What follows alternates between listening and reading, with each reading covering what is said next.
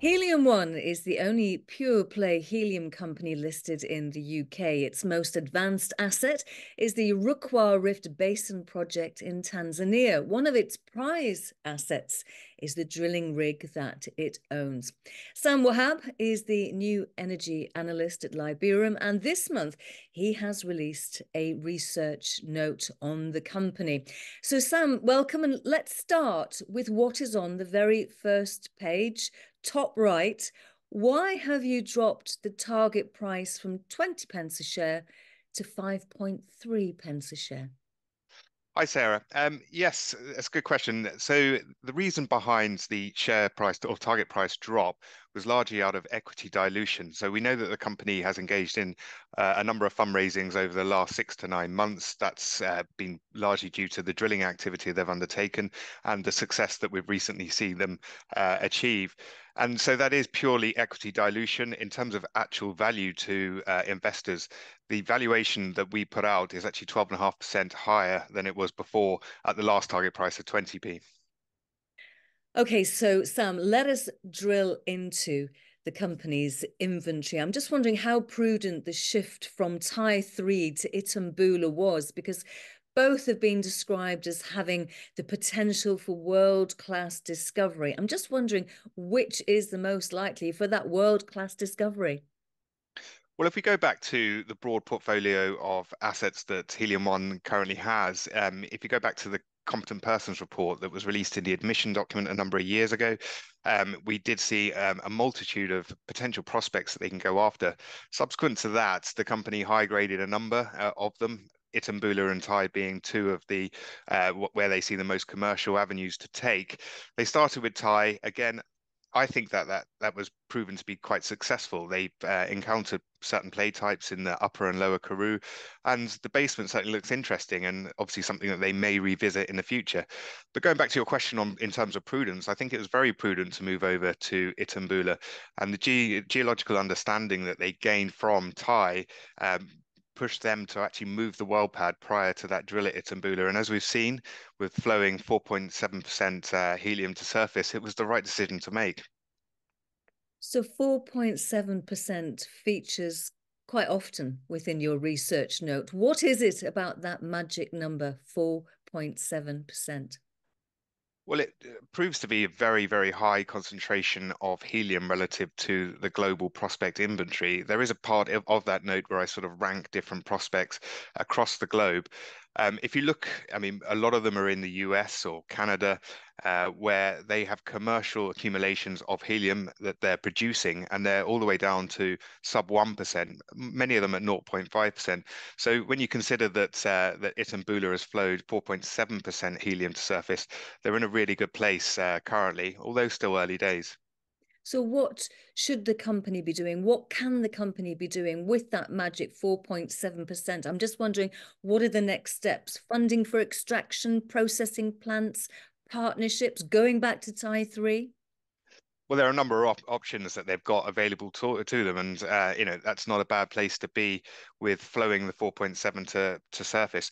I think where they need to start, and they did recently put out an update on where they're looking to. At the moment, they've got to really understand what they have here. They've done a drill stem test, so they've successfully flown that to surface at 0.5 million cubic feet per day. That's good news. But we really need to determine volumetrics here and commerciality. And in order to do that, they'll have to undertake an extended well test, which they plan to do in Q3 24.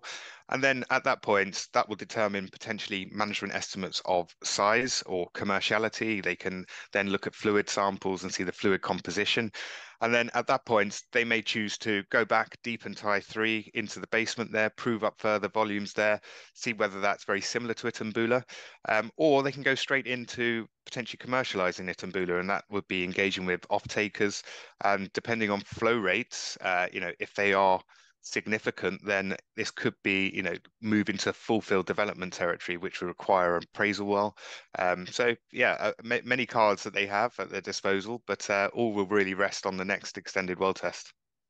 So, Sam, do you think that the worst is behind Helium One because there were so many horror stories about delayed rigs, damaged rigs, the rainy season? Is it just pure sheer optimism ahead for Helium One? I think it was actually quite a prudent approach to take to purchase their own rig. They're not at the mercy of rig contractors anymore. The rig is currently hot stacked, and yes, they did face operational challenges during the first well. But this is drilling we're talking about, and every company across the world, whether you're Exxon or whether you're an independent, will face some issues with the rigs along the way. We saw at the Itumbula well that there were no downtime issues at all, which is good news. It means they've increased their understanding of the rig's capabilities, and that rig is currently hot stacks, so ready to go as and when they need it. Unlike if they were at the mercy again to rig contractors, they'll have to wait for a slot, which could take an extended period of time given the remoteness of the Rukwa Basin. But in terms of the drilling activity, I always go back to this. It's actually quite remarkable what the management team has managed to achieve here. If you look at the North Sea, for example, it took 40 odd wells to make a commercial discovery. They've managed to, flow helium to surface here. In what three wells, it's significant. So I think they're in a really good place. As with all exploration, it comes with its risks. So I wouldn't say all the bad news is behind them, but I think that they've successfully overcome challenges that have been presented to them to date. And the next steps we wait and see. And I think what's often overlooked is the benefits of being a mining company in Tanzania. It's a very sort of mining friendly jurisdiction. Indeed, it is. And I also think that the Tanzanian government would look on Helium One quite favorably, given what they've achieved to date. Clearly would have a very good relationship with them. It could bring another commodity, another commercial commodity to the country, and long may that continue. How difficult is it to calculate a helium associated company, bearing in mind that helium is not traded on an exchange, but traded through long-term offtake agreements? I'm just wondering, is the price of helium transparent? Is the gas therefore difficult to put a value on, and this impacts target prices, for example? Yes, it does. And that can present an issue. What we do know is, in terms of the global helium market, that the prices have been steadily increasing. That's really a function of shortages across the world. We've not actually seen it decrease over the last 15 years.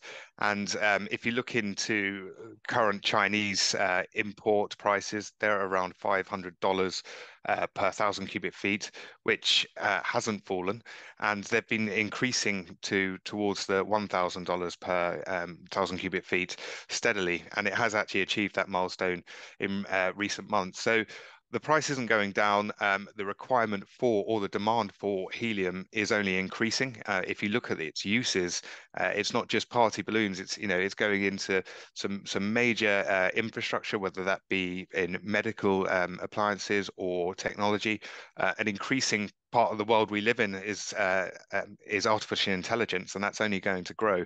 That requires data centers, which again requires helium. So I think the price will continue to be tight, and Helium One can capitalize that with commercial volumes of helium. So, looking at your note, there's not many helium explorers in the world. The larger players within the space are notable: Exxon, Gazprom, Saudi Aramco. I'm just wondering if Helium One is in their sights. Possibly, yeah. I mean, if they can prove up Itumbula and indeed Thai, I wouldn't see any shortage of admirers for a company like Helium One. This is in obviously a key location in, geographically. It's high quality helium. It's pure helium as well. Some of the companies you mentioned there, they do produce helium, but it's often associated with hydrocarbons, which has its own challenges. It has, it costs more to pull those two commodities apart. And again, obviously, with the energy transition, it doesn't really tick that ESG box. So it is quite a unique play that Helium One have encountered, and we all look forward to see how they commercialize it. So you say we all look forward to seeing how they commercialize it. Have you seen it yet? Have you seen the operations yet? Have you been on site? It's on my bucket list. The plan is potentially to go later this year, hopefully alongside the extended well test, which would be quite exciting to see in its flesh. So yeah, that's the plan, and look forward to it as and when it comes. Sam, absolutely. It's been a joy to work with you again. The last time was 8 years ago, but Yeah, Helium One. So can we anticipate another research note once you've been on site in Q3?